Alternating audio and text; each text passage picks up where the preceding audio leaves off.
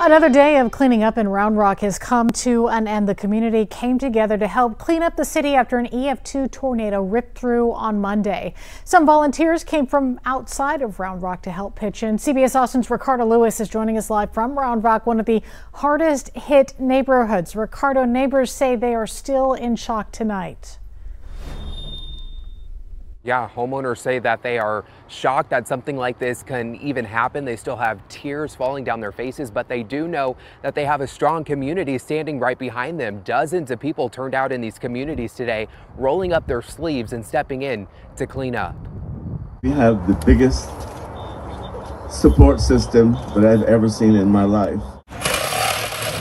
The Round Rock community is coming together for another day of cleaning to help neighbors after a powerful EF2 tornado left behind a trail of destruction. It's really kind of nice to see the community come together like this. You know, we've watched these things happen over in Ukraine, and I think we're kind of seeing some of the same things happen here.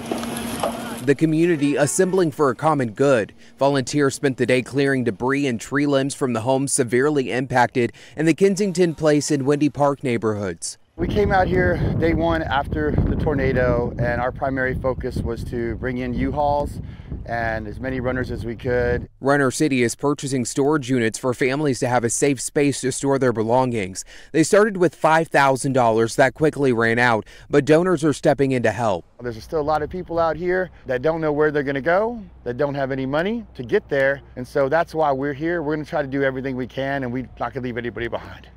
People from near and far are helping rebuild this community.